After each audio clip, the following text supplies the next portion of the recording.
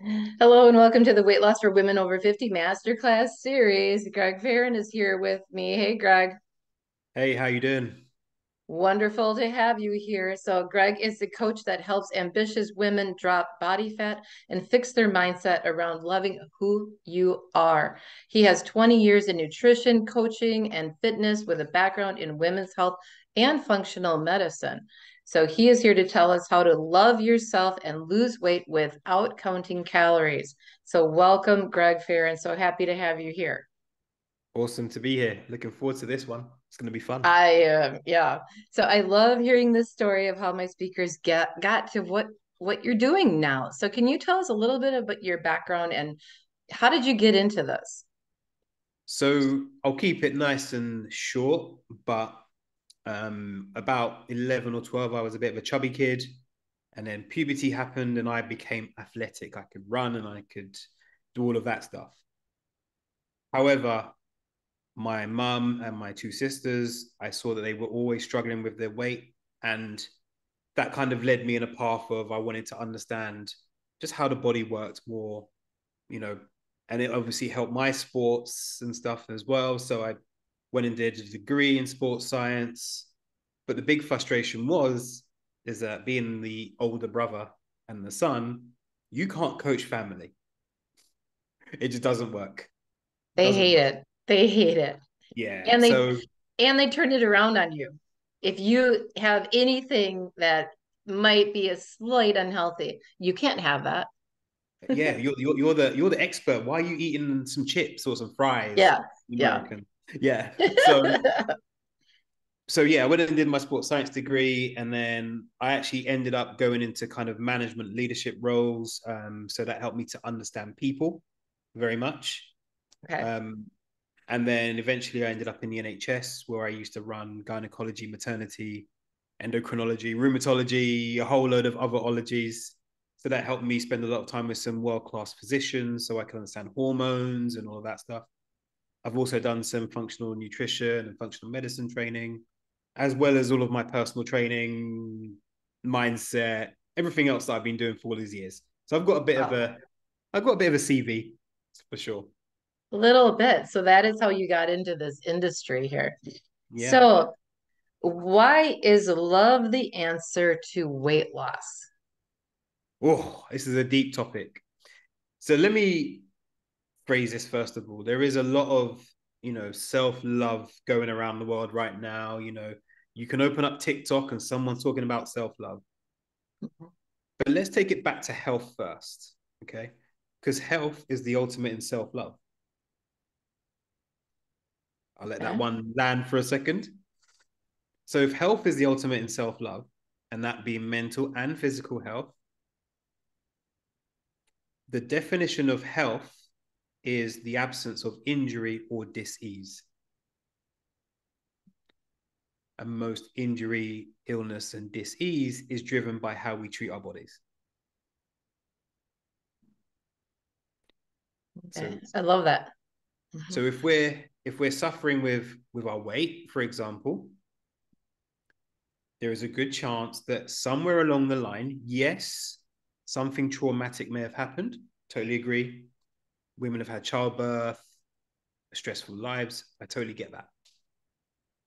But the real self love would be to put yourself in a position that you can work and your body works in the most efficient way possible.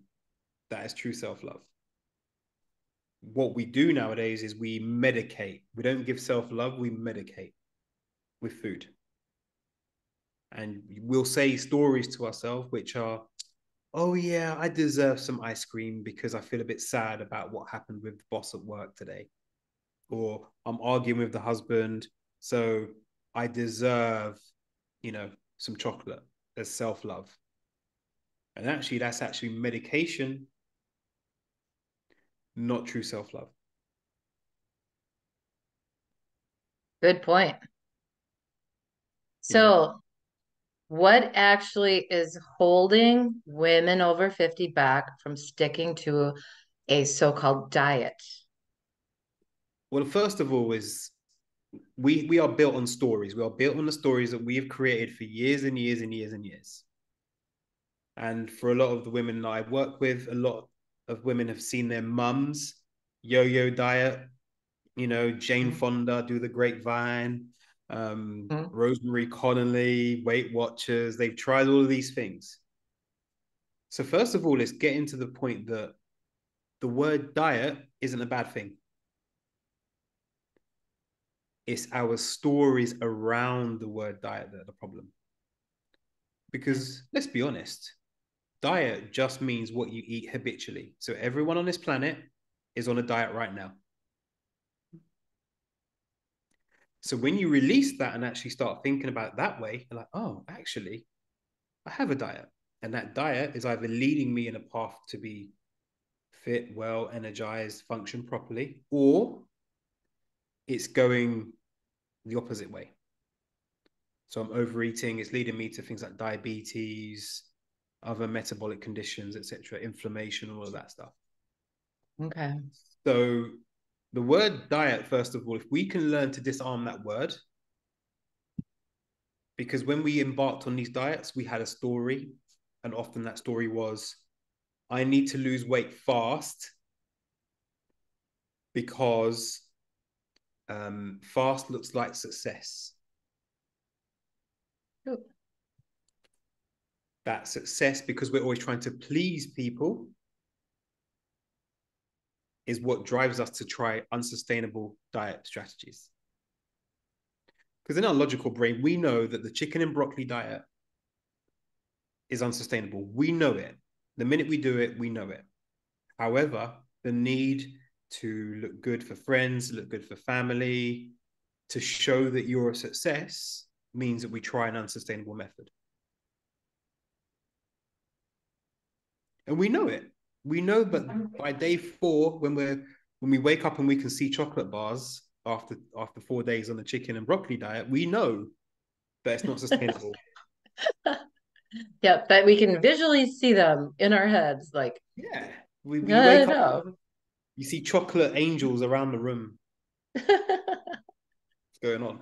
So those we often, and this is a big thing for women as well, we look for love in the accolades that people give us. So, hey Cherie, oh my God, you look amazing. What did you do? Oh, I'm now getting validation. I'm getting some self-love.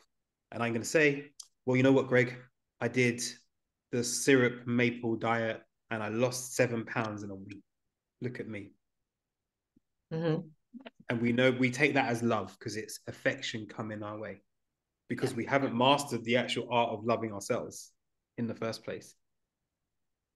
Interesting. Very interesting. So, what should a woman over 50 be eating to lose weight? What do you suggest? The human diet. Okay. Like Simple as we that. we overcomplicate this stuff because we are looking for saviors in fasting, paleo, keto, low carb. Ultimately, the human body works pretty much the same in both sexes. Let's be honest, it does. We take food in, the stomach breaks it down, nutrients go into our blood, insulin comes along, puts it into cells. If there is too much energy, because we know that insulin cannot create fat, don't get me started on the hormone issue. That's a whole nother subject.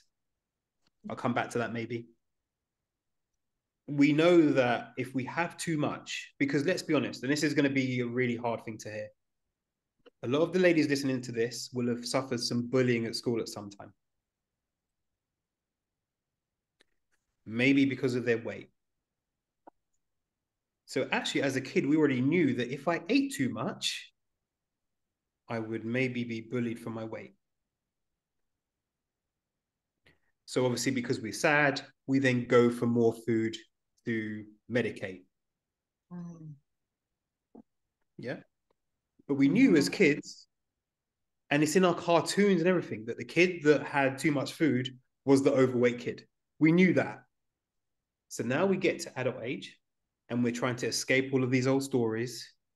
We look for other things to justify our potential failures before. Mm. Oh, Greg, you know what? It's my hormones. Okay, awesome. Which hormone is it? Leptin, adiponectin, insulin, ghrelin, human growth hormone, testosterone. Which one is it? Aldosterone, estrogen, progesterone. Which one is it?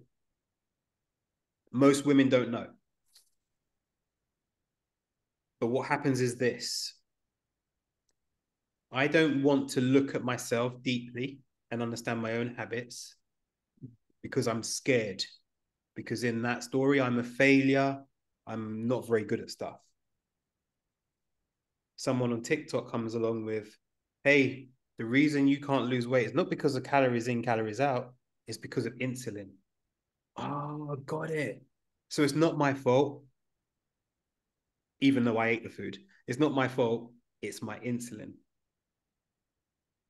So that means I'm now not feeling like a failure. So then you can try this low carb diet, blah, blah, blah, blah, blah, which then becomes unsustainable and leads you back to then scrolling on Instagram looking for another diet method. The circle. Just backing around. I read a I Mm-hmm. read a stat the other day that the average person has Mm-hmm. tried something like 167 fad diets. Cool. That's a high number. Great. 167. Oh, and I suppose the older you get, the more we age, we that number goes up, of course, because if we can't find the answer, we keep trying, right?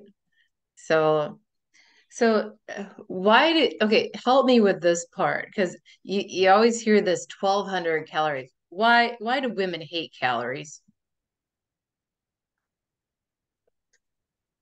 Because calories represents to them restriction, deprivation, starving yourself to look good for other people back in the day.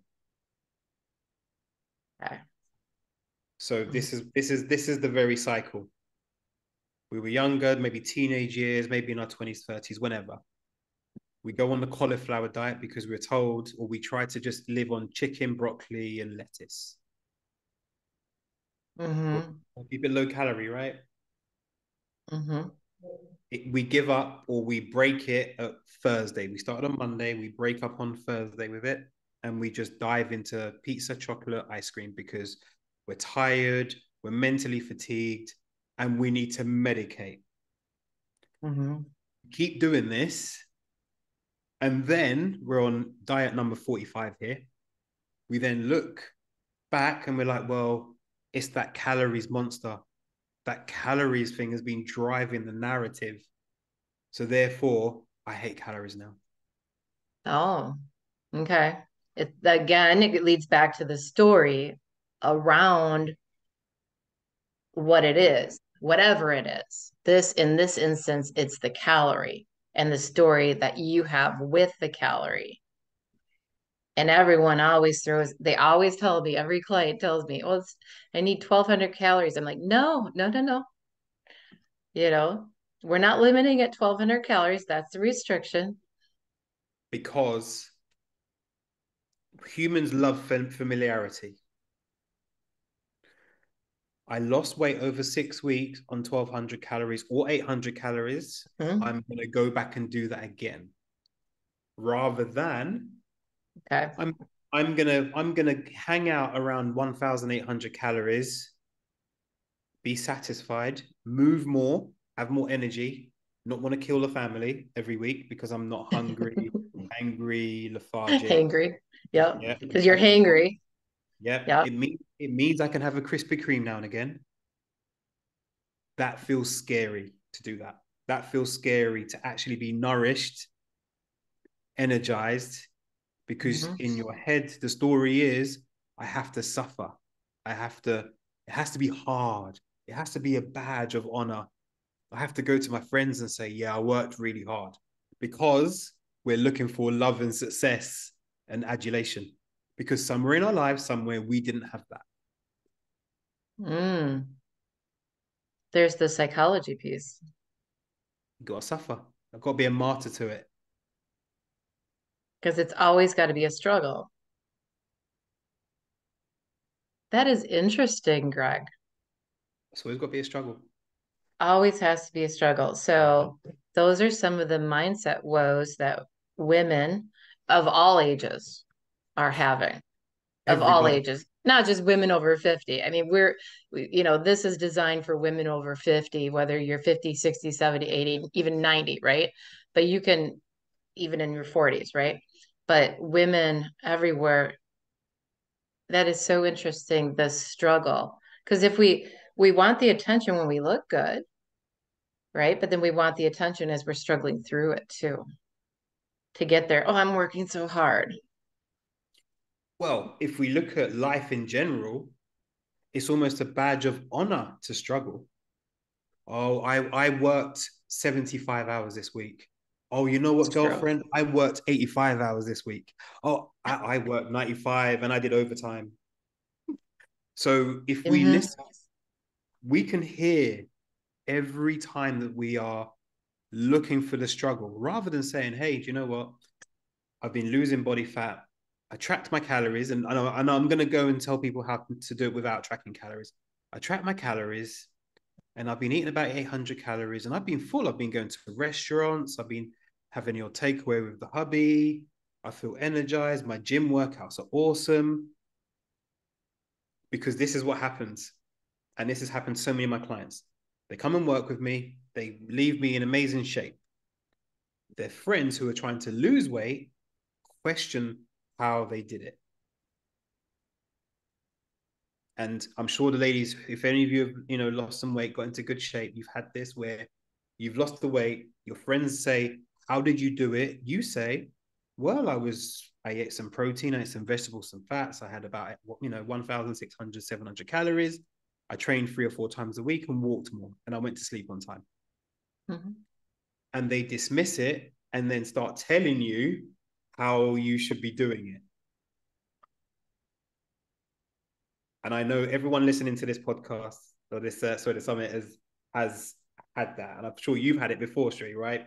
How Hmm. did you lose the weight? Well, I just did these 4 or 5 things. Okay, well, I read yesterday that you should do the low carb diet. This is what I'm going to do. Instead of going, no, just follow the template. But no, I want to struggle. I need to do it by myself. That's another one for women. And this comes up in everyday life. Oh, I won't make the kids do any of the housework. I must do it. Yeah. And this is going to blow people's minds. And it's not connected, but you'll see how it's connected. If you go on social media, many women are talking about their other halves not helping around the house. This happens because of this. When we're growing up, we see things happen. Our generation probably saw our mums do lots of, or moms, the Americans, sorry. Okay. We saw, We have people from all over the world on here, Greg. okay, So however, you're in the United Kingdom, right? yeah. You're in So the we saw UK. mom, So you say it how you want to say it because everybody, you know, we yeah. have other speakers from there too. It's just that my American clients, they always correct me. And I'm like, I'm not okay. gonna. So what we've grown up with, we've seen maybe our mums, doing lots of work around the house, doing everything around the house, while the husband maybe goes to work and comes home and sits on the sofa, relaxes. We then have kids and we start to copy exactly what they do. But then the kids don't get involved because they just mirror what they see. But we're blame, but then so what we're doing is we're just creating generations of people that won't help mum around the house. Mhm. So I have to do it on my own. Got to do it on my own. I've got to do the weight loss on my own. I won't get help because I don't feel I deserve to get help. I shouldn't invest in getting help. How many times have and I'm asking the listeners and watchers, how many times have you said, do you know what, I'm going to get help with my health, and then decided not to because you feel like A, you don't deserve it, or B, I can do it on my own. Or you're feeling selfish. if you do it for yourself and take care of yourself, then I'm Exactly. being selfish. And then I feel guilty Yeah. because why should I do that for me? I have kids that I should be doing that for, or a husband, or a partner. Exactly. So then what we're doing is we're teaching the next generation, if you have kids, that they should try and do everything by themselves, that they don't deserve to be happy and healthy because they can see you struggle. They see everything you do. Your kids are terrible like that. They see every little thing. You might not think they see it. They see it. They see you tired. They see it. They see you trying to adjust your clothes all the time and not feeling comfortable. They see that. And they think that's normal because you're not role modeling the behavior of saying, hey kids, do you know what? I need help with this stuff. I'm going to go hire somebody to help me because I've got to do it on my own.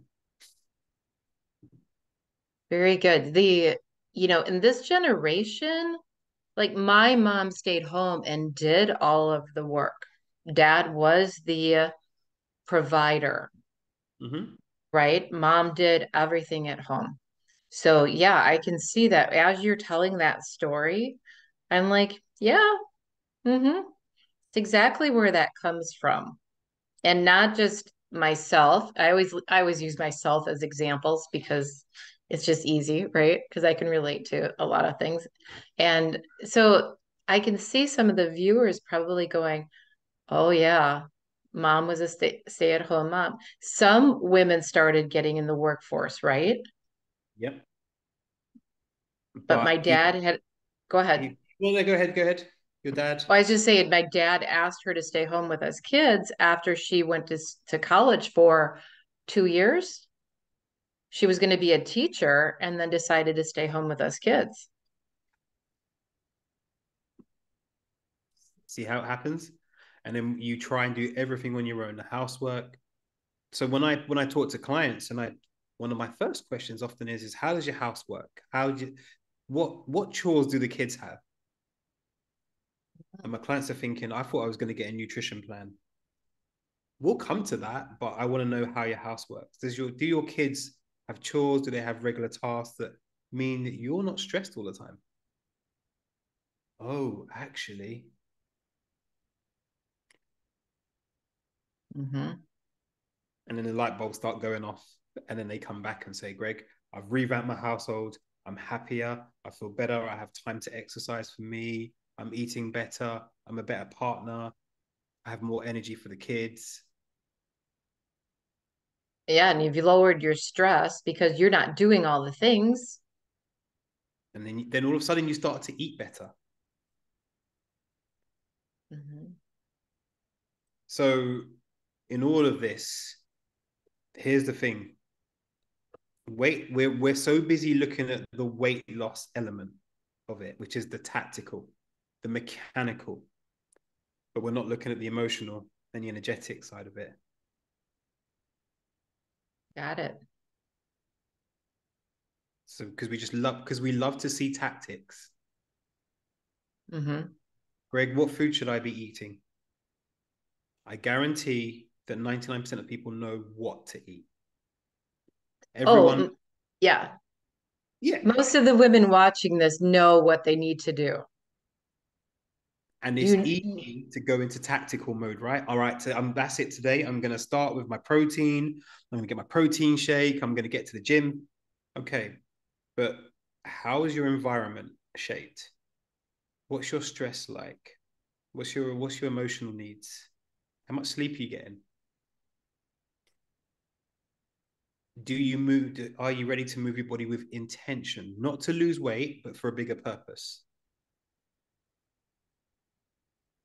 So one of the first things I start clients with is we don't goal set, we dream set. oh, Everyone's like, what dream set? I'm like, well, here's the thing. If there is no emotional connection to what you really want, because let's be honest, nobody really wants to lose weight. okay, go into that more. Everyone wants to feel loved, attractive, safe, energized, happy. Mm-hmm. Nobody, whenever clients come to work with me, they never mention the scale weight ever again. They never, They say, Greg, I'm strong. I can get Hmm. into clothes. I'm getting promotions at work. And I say, I thought you came to me to lose weight. I love that. And Yeah.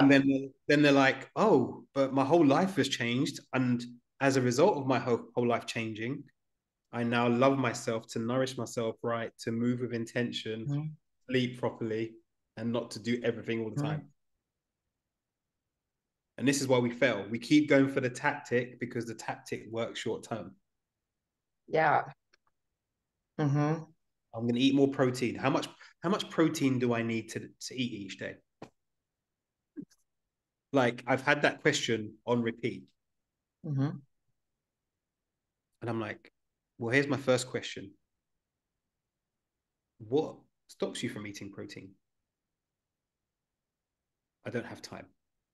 Okay, awesome. What's the reason for not having time? Because I'm doing this, this, and this. Okay, awesome.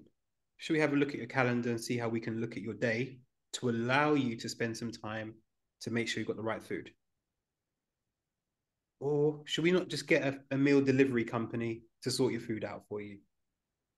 I can do that. Yes, you can do that. Oh, but that's cheating. No, it's not. Because we got this martyrdom symptom Yeah. again. Yeah.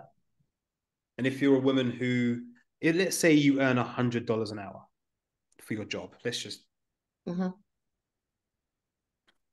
we've got this thing tied up in, well, if I cook every day, if I clean every day, that makes me a good woman. That's what happens. That is what happens. For men, it's slightly different. Being a man is slightly different, but that's what we have. Hmm. If I spend hours and hours with the kids, that makes me a good mum. Actually, you being happy, energized, healthy teaches the kids how to do the same. Because that's the role of a parent. A tigress doesn't take the kids hunting. She goes off and hunts and brings the stuff back for the kids. And maybe they might play with, they might have a baby. I'm sorry for the vegans. They might have a baby there where she'll teach them how to hunt. But Hmm. all the time she's just teaching them, teaching, teaching, teaching. So Hmm. they can then see how to hunt. So she might walk off and say, stay here, but watch what I do. That's parenting. Sitting at home just being with the child isn't always real parenting. Something I learned with my son, for sure. Yeah. And the modeling that you're doing is educating. They, like you said earlier in the interview, they pick up on everything. They're watching. They're watching everything you do. And even my 2-year-old granddaughter, all of a sudden she repeated somebody the other day, and it was like, whoa, where'd you get that from? You know, like seriously, I'm like, okay, guys, we gotta clean it back up again. Yeah, No, they hear everything. You don't think they heard it. They heard it. They heard that yeah. you sleep every night. They heard that your skin, they see that your skin isn't always best because you're not hydrated. They see all of that. Mm-hmm. Mm-hmm. So our role as parents for me is to make sure they have the best start, and I can only give them the best start by being the role model. Perfect. Perfect. I love that. So thank you for sharing all of this wisdom today, Greg. This is awesome. So you have a free guide for the viewers, my 7-day fat loss food guide. Can you tell us a little bit about that, please? Yeah, it's basically a tool that, a few of the ladies that have come to work with me grabbed it before they came to work with me. They Mm-hmm. lost 8 to 10 pounds on it. And it just gives you a simple structure. Eat fruit, vegetables, eat protein at every meal with some amazing recipes as well. And if you follow it, you'll start to see results. Mm-hmm. I'm going to caveat it right now. Okay. The big thing is it's great on paper, but it is a tactic. So everyone go grab it, download it. It's awesome. But there's Mm-hmm. always the other bit missing, which is the deeper work that we have to do on ourselves that supports the tactic. So it's an awesome Right. guide. And every Mhm. client I've given it to or who's downloaded it before they've come to work with me, got great results. Mhm. But it's a kickstart. But yeah, have at it. Yeah, it's a great way to get started, right? And the link is below the video for everyone watching. All you have to do is click it and sign up for it. So you also have a bonus valued at $99, the 5 steps you need to lose weight masterclass. That's for anyone that signs up for the VIP All Access Pass, which means you purchase the recordings of our masterclass series. So can you tell us a little bit about this, about your Yeah, bonus? yeah, of course I can. So that was a masterclass to just break down the 5 steps simply, first of all, that people need to go through to get the result that they really want. Love that. And the beauty of it is you can apply it to every area of your life because That's the beauty. Yeah. how you do one thing is how you do everything. Mm, that is true. So, any last piece of advice or actionable step you want to leave the viewers with today, Greg? I've got so many. I'm going to go over a couple and I'm going to be short, sharp, and sweet. Okay. Calories matter. I don't care whether you count them or not. Okay. But overindulgence of food and underindulgence of food is not self love. Okay. Number two, how you do one thing is how you do everything. So if you're not taking your health seriously, or you have where you're doing it once or twice, and you know you do the 6 weeks and then you stop, I guarantee that you're doing it in other areas of your life. So you're doing it in your business. This is why you don't have consistent income, or you're doing it in a relationship, which is why you have arguments with your partner or the kids every once in a while, because you haven't equalized it and made it part of you. Now Mhm. that's a whole nother conversation about making all of this part of you. It's a whole deeper level conversation. Um, and also just the last thing is, before we look at all of the things like hormones, all the rest of it, let's check in with self and just say, am I doing the things that my body will love? So am I sleeping properly? Am I drinking water? Am I moving intentionally daily? That doesn't necessarily mean a hard gym workout every day, but get your heart rate up daily. Am I spending time in quietness for me, reading a book, doing Sudoku, meditation, Tai Chi, yoga, whatever? And am I just ask myself the question, am I really giving myself real love, or am I giving myself medication? Because when you start looking at giving yourself medication, all of these things pop up on TikTok and tell you that, oh, it's your hormones, it's your insulin, it's you're doing too much cardio. In your heart, Mhm. and if you look there, you'll find the answer. That's it. I love that. Yep. Look into your heart. So wonderful advice. So for those of you tuning in, check out Greg's free 7-day fat loss guide. The link is below the video, along with his website, his social medias, ways to get a hold of Greg. Again, it's below the video. And then the VIP bonus from Greg is the 5 steps you need to lose weight masterclass. If you purchase the VIP, you not only get Greg's, you get all of the speaker bonuses worth over $2,500. So be sure to tune back in to the rest of our Weight Loss for Women Over 50 Masterclass series. Thank you so much for joining us. And thank you, Greg Farron. This has been awesome. Thank you very much for having me.